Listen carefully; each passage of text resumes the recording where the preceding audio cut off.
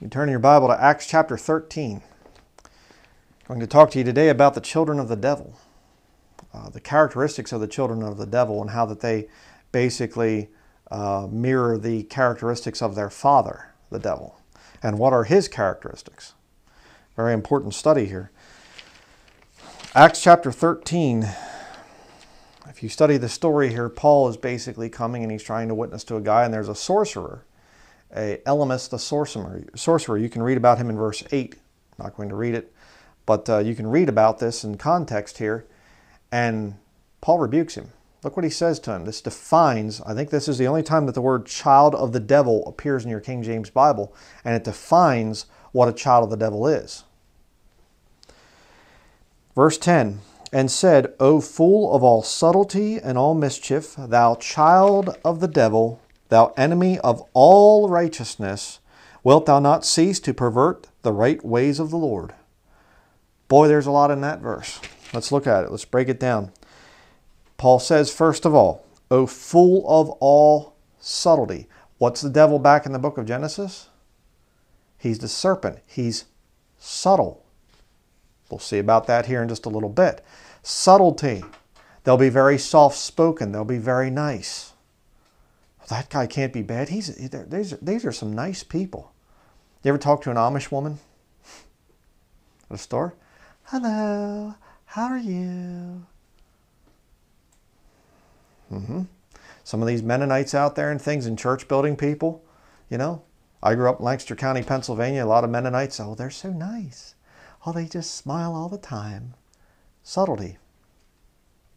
Go to the church building and you get these plastic preachers up there, and oh, it's so good to have you here today. What's your name? Oh, where are you from? Oh, Subtlety.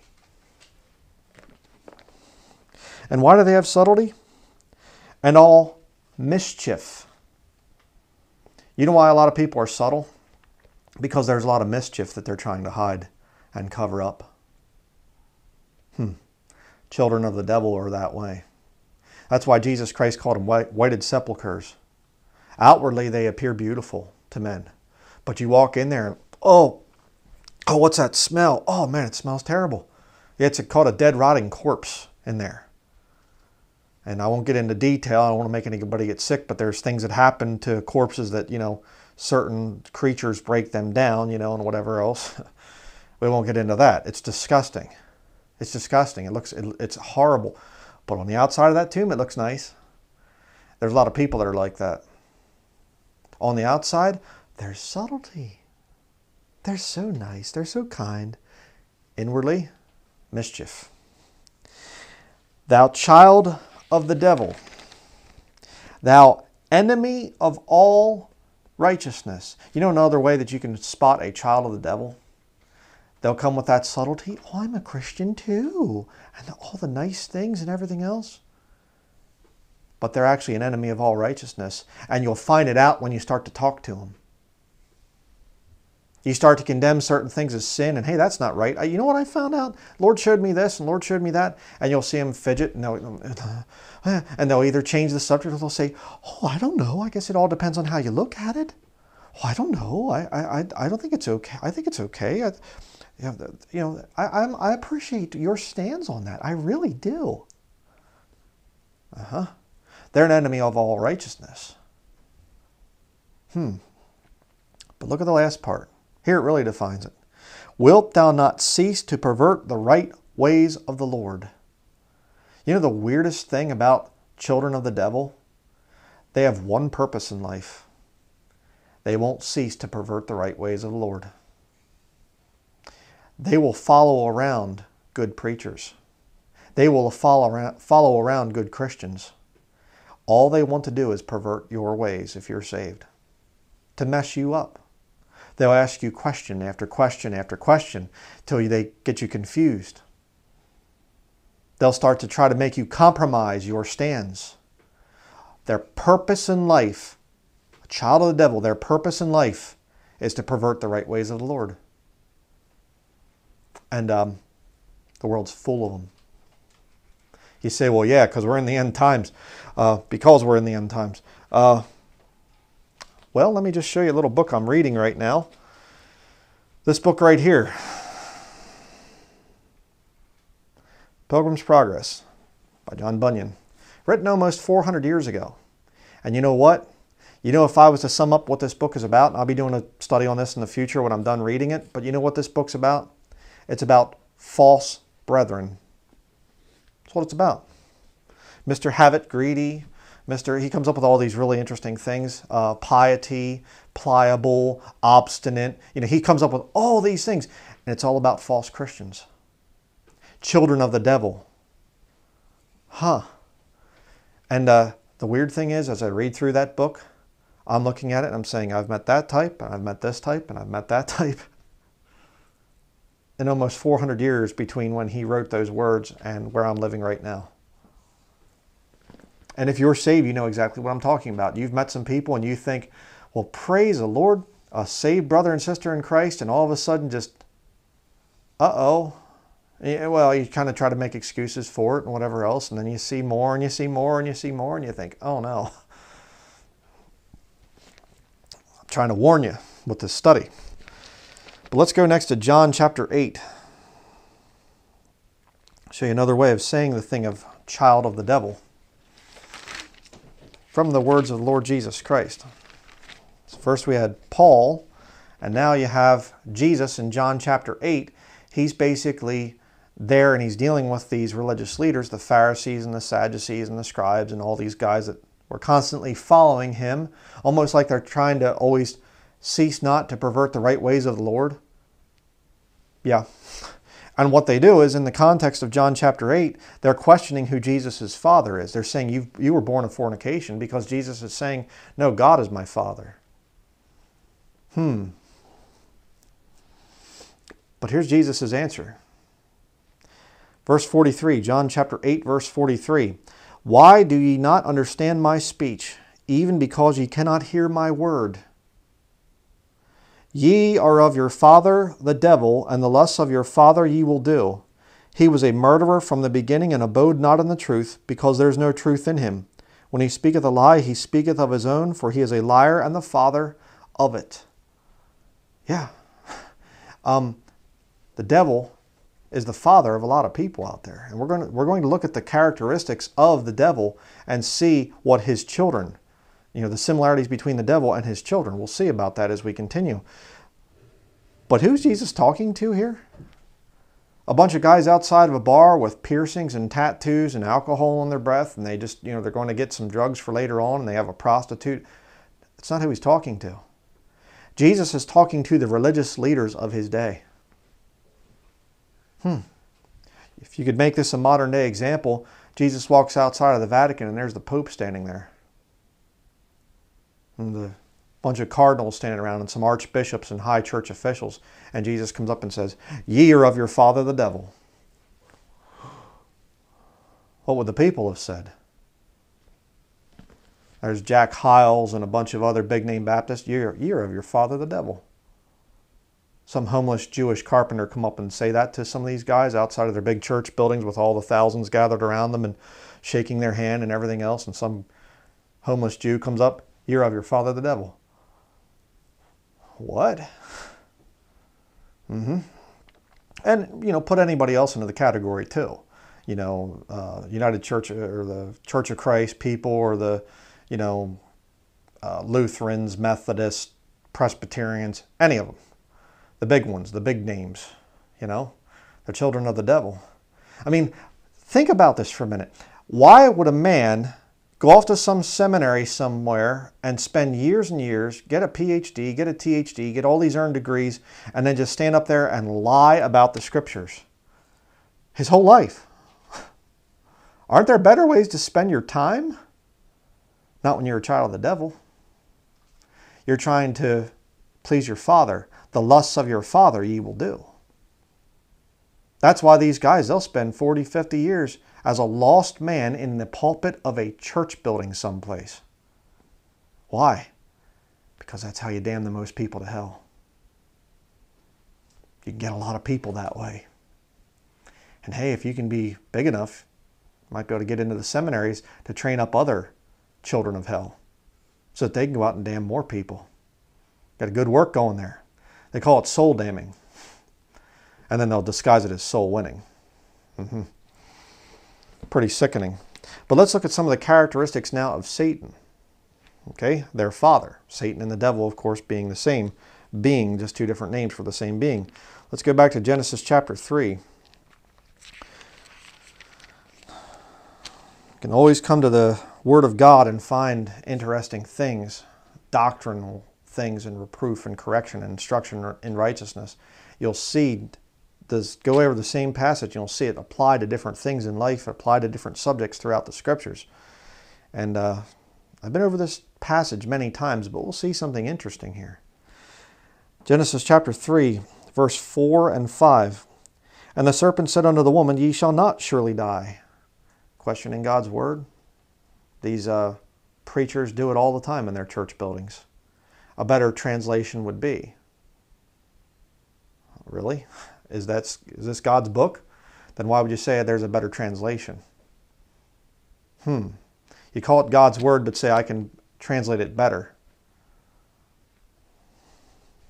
Verse 5, For God doth know that in the day ye eat thereof, that then your eyes shall be opened, and ye shall be as gods, knowing good and evil. Now think about what Satan is actually saying there. I understand the deception of higher learning and the intellectualism and the academia system. I get it. But think about this. In the context of religious circles, what is the devil really offering people? I want to open your eyes. I'm going to take the blinders off. I want you to know the difference between good and evil. Isn't that why you go to church? Some church building out there? Hey, you're a wicked person? Come on in here. We'll teach you the difference between good and evil. And you get some pious pastor so-and-so, PhD, THD, DD, and all these other degrees that these guys have. And he's up there and he says, my prayer, friend, is that you will open your eyes and so that you can see the difference between good and evil. People would not say, wait, that's what Satan said. Yeah, that guy's wicked. They wouldn't say that. They'd say, oh, wow, what a man of God. Wouldn't they? Go next to Matthew chapter 4. I don't know why you would judge the devil. All he wanted was just so that they could see things and understand things more clearly. He wanted them to be like God. Just to know the difference between good and evil, that's all. I don't think that's a bad thing, is it? Matthew chapter 4, verses 5 through 6. Then the devil taketh him up into the holy city, and setteth him on a pinnacle of the temple, and saith unto him, If thou be the Son of God, cast thyself down, for it is written, He shall give his angels charge concerning thee, and in their hands they shall bear thee up, lest at any time thou dash thy foot against a stone. What did Satan just do? Hey, Lord, here's a joint. You got to try this latest type of marijuana. No. Here's some heroin. Can I just inject it? You want some methamphetamines? Hey, I got this girl. Okay, she really is interested in you. I mean, Hey, you want some vodka? A little brown paper bag in it. What did the devil do? He quoted Scripture. Psalm 91 verses 11 through 12. He changed a little bit. You have to watch that. Yea, hath God said. But the whole point is, the devil shows up. He's not messing around with what most people think of. He doesn't come and offer alcohol. He doesn't come and offer fornication or any of the other things that people associate with the devil. What does he do? He comes and he quotes Scripture. Isn't that weird? And yet how many people would even think that way? Some guy out there, he's up there, Dr. so-and-so, Pastor so-and-so, you can trust him. He's a good man. How do you know? Well, he teaches us the difference between good and evil, and he quotes Scripture. So did the devil. Isaiah chapter 14. Back to the Old Testament again, to the book of Isaiah chapter 14. If you've been saved for a while, you know where I'm going here. But for newly saved people, this is probably going to shock some of them. Isaiah 14, verse 12 through 14. How art thou fallen from heaven? From heaven? The devil's up in heaven? We'll see more about that here in a little bit. O Lucifer, son of the morning, how art thou cut down to the ground, which didst weaken the nations? It's talking about Satan. It's another one of his titles. It's not talking about the Lord. Okay?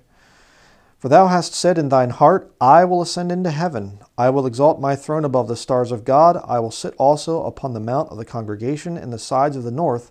I will ascend above the heights of the clouds. I will be like the Most High. Okay? You go into some church building someplace and the pastor stands up there and he says, I just want to be like God. Or how about this one? I just want to be like Jesus. Is Jesus God? Is Jesus the Most High? Do you realize Satan just said, I will be like the Most High? I just want to be like Jesus.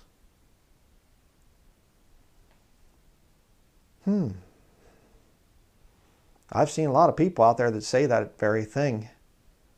Oh, that's a mark of spirituality. Well, be careful about that.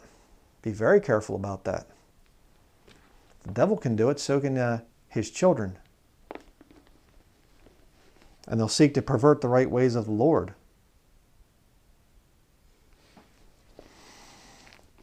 Job chapter 1.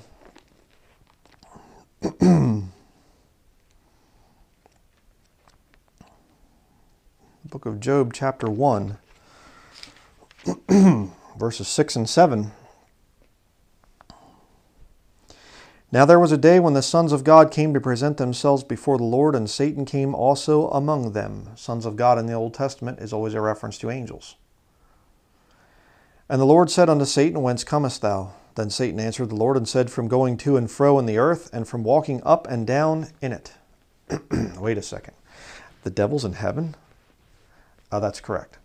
The devil has to give an account of what he's doing to the Lord, and he comes in among the angels? No, the devil lives down in hell. He's got a throne down there, and he likes the fire, and he's got a little red robe on and everything. No, that's a creation of Hollywood and professing Christians. Okay, that like to draw in that way in comic books and tracts and whatever else. That's not the devil. It's not the devil. The devil's not in hell yet. He won't be for a long time. Well over 1,000 years yet before the devil even sees the lake of fire. So let's look at our list now. The devil wants to show people the difference between good and evil. He quotes Scripture. What was the third one there? He wants to be like God. I had to remind myself there. And he's accountable to God. And yet you'll meet people that say those things and you think, oh, I think that they're Christians. Well, or they could be children of the devil that are there, and their sole purpose in life is to pervert the ways of the Lord, the right ways of the Lord. They're enemies of righteousness. They'll come into Bible-believing circles and they'll just tweak things just enough. They'll pervert it. Okay? That's perversion. Perversion is a good thing twisted. Okay? And that's what these people do all the time. Why do you think there's so many different denominations? Why do you think there's so many different types of people and flavors of Christianity? We all have our own truth. No, we don't. There is only one truth as revealed through the Scriptures. And that real truth, the real truths of Scripture, will line up with real, true science. Not oppositions of science falsely so called. You can prove the Word of God with the real, true laws of science. This modern junk that was mostly created by the Jesuit order, you can study that out. All their different branches of science that they've created, those things contradict the Scriptures and turn people into atheists. But the real true science lines up with this book. But these people come out and they'll say, well, we have our opinions, you have your opinions, we do our thing, you do your thing, and whatever else. Don't judge me, I won't judge you, the whole thing. And you know, I understand you have to be careful because there are some people that have gotten saved and the Lord hasn't revealed certain things to them yet. So you come in with humility and you try to talk to people. But when you see this stubborn, we're not going to change. Uh-oh. Go next to Revelation chapter 12, verse 9. I'll show you the verse of scripture here that says that Satan and the devil are the same being. I mean, there are some people that are so ignorant of scripture they don't even know that. And, you know, I'm not trying to put anybody down because there are some people that are newly saved and just very much babes in the Lord. The babies, in other words. They might not get it. So if you want a scripture that says that Satan and the devil are the same being, here you go. Revelation chapter 12, verse 9. And the great dragon was cast out, that old serpent called the devil and Satan, called by the two different names there, it's the same being, which deceiveth the whole world. He was cast out into the earth, and his angels were cast out with him. Two things to note from this passage here. Number one, how many people does he deceive? The whole world. How does he do it? With alcohol? With drugs? Violence? Fornication? He deceives the whole world with religion. With good people that mean very well.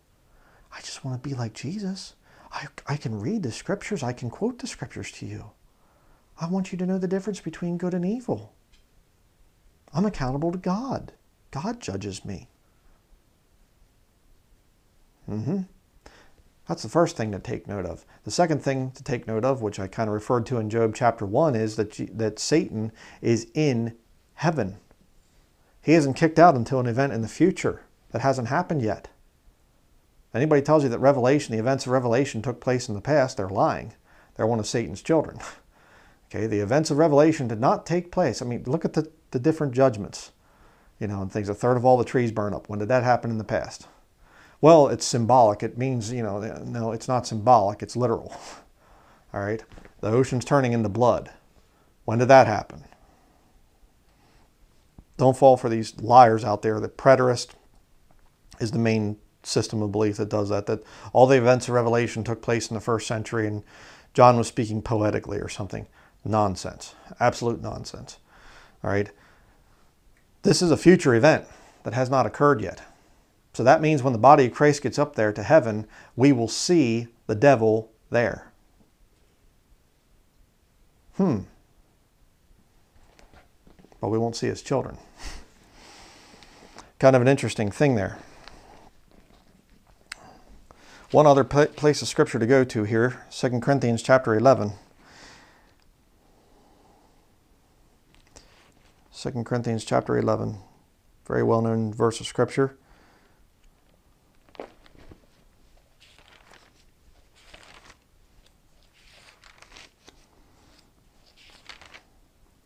Second Corinthians 11, verse 13.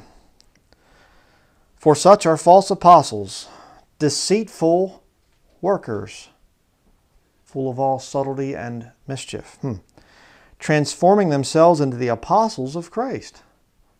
Look out for anybody today that calls themselves an apostle. The charismatics are filled with this stuff. I'm an apostle. You know, I'm apostle so-and-so. No, you're a devil. You're a child of the devil. And no marvel, for Satan himself is transformed into an angel of light. You say, wait, I thought he was a dragon over in Revelation chapter 12. Yeah, but he can transform himself into an angel of light. Why? Because he won't cease to pervert the right ways of the Lord. And he has to transform himself into something that looks righteous and holy. He will do it. Therefore it is no great thing if his ministers also be transformed as the ministers of righteousness, whose end shall be according to their works. God will judge them according to what they've done. Why? Because they're an enemy of all righteousness. These people, and I've met a lot of them over the years, and I've read some of their writings and things like that, they will come out and they will have some of the most holy, righteous pasts that you've ever seen and heard and whatever else. I remember reading the Michael Pearl, you know, and Debbie Pearl and things like that. And it was all, oh, we were pure up until the time of our marriage, and they didn't look at pornography. They didn't even kiss till they got married, and whatever else. Then they get married and write sex manuals. Okay, I'm thinking, all right, how does that work? There's a problem there, and there's a lot of other things there in that couple that I would just say you might want to stay really far away from them. Oh, but he uses the King James Bible and he does a lot of good things. Kind of like the devil? Yeah. I'm just going to give you some real practical advice here as we end this study. Some of the ways that you can spot a child of the devil, right? They will brag about certain standards of righteousness, right? And I'm not saying you need to have a filthy, horrible, dirty life or whatever in order to truly be saved. You don't. Try to get saved, as young as you can and not mess around with the lusts of the flesh. But the whole point is you will fall, you will mess up and things, whatever. But these people, their whole, everything about them is all about their holy standards that they have and whatever else. And they'll talk about that. And as soon as you start to talk about the sins of your past and what the Lord has showed you as a result of that and how the Lord has changed your life, you will see them get extremely uncomfortable. Every single time. I've seen it so many times with these people. Oh, well, that's good that you came out of that. And then they'll, if they do that, they will start to speak down to you. They'll do that. Well, I just wouldn't understand what it'd be like to go through what you did there. I'm not trying to judge you or anything, but I've never experienced anything like that. I remember this plastic preacher I knew years ago, and I was asking him about heavy metal and things. Did you ever listen to that? No. Did you ever do this or do that or whatever? No. And the guy was one of the biggest fakes I'd ever seen. It's a child of the devil. And I brought up Peter Ruckman to the same pastor, and he said, all of a sudden his countenance just changed, and he said, I hate that guy. Well, Ruckman's got his issues, but for a guy to say I hate him, a pastor to say I hate him, kind of weird. And I know why he hated him too. Because Ruckman's a little bit too strong on this book here, and that pastor wasn't. So, and Ruckman will tell the truth about some things. Even when he's messed up, he'll admit, yeah, church buildings aren't in the scriptures, and there's some other problems with this teaching or that teaching and whatever. Yeah, but children of the devil, it's not that way. One of the quickest ways that you can spot a child of the devil is to start talking about how your life changed. The changed life. If any man be in Christ, he is a new creature. Old things are passed away. Behold, all things are become new. That's why I've done a lot of studies with that banner behind me with that verse on there, 2 Corinthians 5:17. Children of the devil hate that. They can't stand that. They're all about perverting the right ways of the Lord. They're all about trying to justify their sin and say, well, I can't prove any of this stuff from true biblical science or from the scriptures themselves, which is, more important, of course. I can't prove it, but I've always done this. I think a little bit's okay, and they'll justify themselves. Again, I've seen that thing down through the years. And like I said, if you ever want a really interesting study when you are saved, Pilgrim's Progress. It is amazing. The types of people that he describes in here nearly 400 years ago, and you will run into these same people and they will say almost word for word what he's saying in here today. It's incredible. So just wanted to put this study out there because, like I said, I've run into these people that profess to be Christian, and they can be really nice and very soft-spoken and very kind and whatever and things, and there's certain things that they'll really brag about and whatever to make themselves look really good and holy, and church building people are among the most that are in the child of the devil category. They'll brag about, well, I've been to church, I was raised in church, I was raised in a Christian home, whatever that means. And they'll do this type of a thing, and they'll speak down to you. Okay, again, another thing about the child of the devil thing, what were they doing with Jesus Christ? Did they care about Jesus, what he was preaching? And, I'll say it this way. Did they just say, well, yeah, Jesus is this guy over there. He's just a nut and whatever else? They followed him around. Everywhere that Jesus Christ went, the Pharisees and the scribes and the Sadducees were not far behind. And what did they do to Paul? They followed him from city to city. Where's Paul at? What's he doing? What's he doing? What's next? What's he saying? What do these devils do with me? They watch everything I put out, and they will pick it apart. Live stream on Brian Denlinger's most recent sermon. And I'm just going to go through it. I'm going to just find any little thing where I can catch him in his words and just twist it and tweak it and whatever. What are they doing? Perverting the right ways of the Lord. That's what they're doing. A man that is a heretic after the first and second admonition, reject. If Jesus was a heretic, why did the Pharisees and the scribes and the Sadducees follow him all around? Because they were children of the devil. If I'm a heretic, why do a lot of those devils out there, why do they follow me and everything? Because I'm the real deal and they're false. They're children of the devil. And they know it. They know it. And occasionally, the funny thing is, a lot of these people, there's different people, and they'll come out and they'll do these videos and they rebuke me from Scripture and whatever else. And then I have brethren and they say, hey, guess what? We found out that so-and-so that's been making all these videos against you, he was posting wicked stuff in some other account someplace and whatever, or they're doing this, or they get caught, using a lot of profanity or whatever. They're fake. They're false.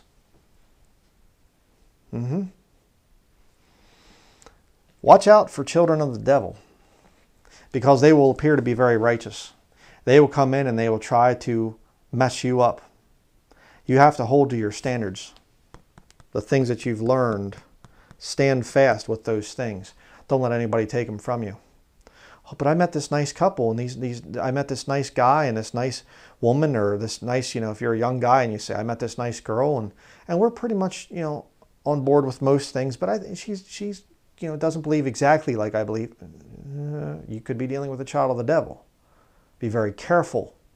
Be very careful with these children of the devil. They come in with religion.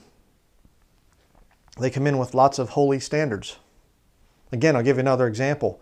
Somebody I'm related to, I'm not going to get into the details there, but she was a pure virgin at the wedding day. Not long after that, left her young husband, went out, fornicated with a guy, became with child with a guy that was old enough to be her dad.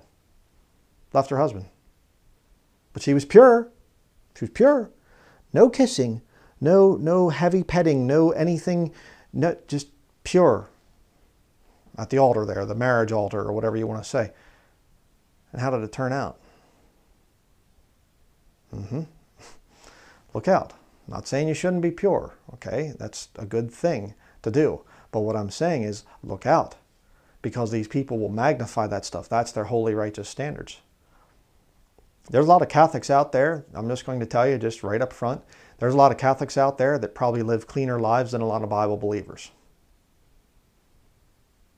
More sanctified, more dedicated.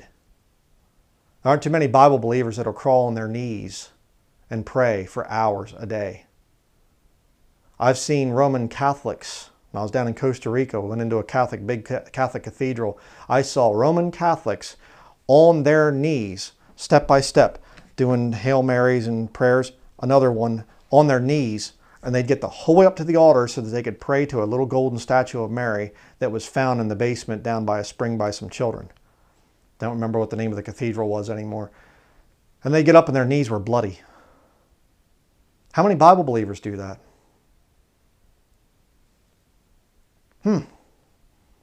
Would you do it? Do you spend that much time in prayer? Lost Catholics do. You know why? Because they're children of the devil. They want spiritual power. I mean, a little conviction there. Children of the devil a lot of times want more spiritual power than children of the Lord want from their Father, God the Father. Children of the devil are willing to put their flesh down more. I mean, I understand there's Catholics out there that are just raging drunks and fornicators and whatever else.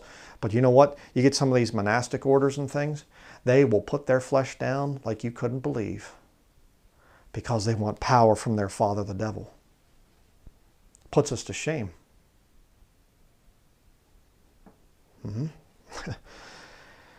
Please be challenged by this. Please, don't believe every spirit. Try the spirits whether they are of God. All right, there's many false prophets out there in this world. There's many children of the devil. Be careful. Okay? So that's going to be it. Thank you for watching.